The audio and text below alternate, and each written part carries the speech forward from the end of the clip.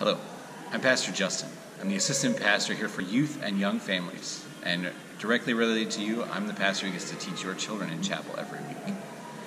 This is a first in a series of videos that we're going to be doing to help dive in a little bit deeper into the chapel messages each week.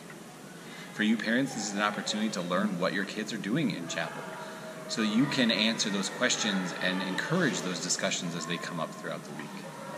And for my classroom friends, this is a chance to learn more about what we are talking about in chapel and what that means for your lives. But for today, we're going to do something a little differently. We're going to talk about the season of Lent, which begins today. What is Lent? Well, Lent is the span of 40 days from Ash Wednesday, which is today, to Easter Sunday.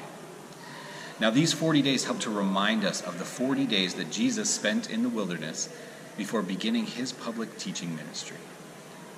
Now, typically, this season is a season of contemplation and self-reflection and really acknowledgement of the sin in our lives. The Sundays in this season are not counted as a part of those 40 days. Those Sundays are opportunities for us to celebrate Jesus Christ risen from the dead, which happened on Easter.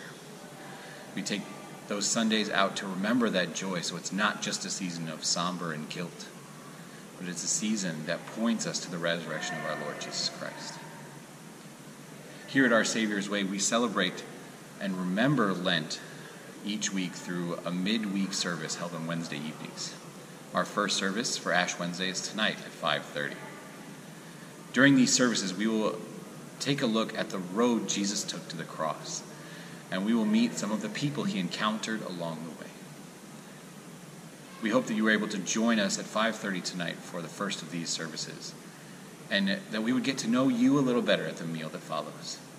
We look forward to seeing you there. God bless.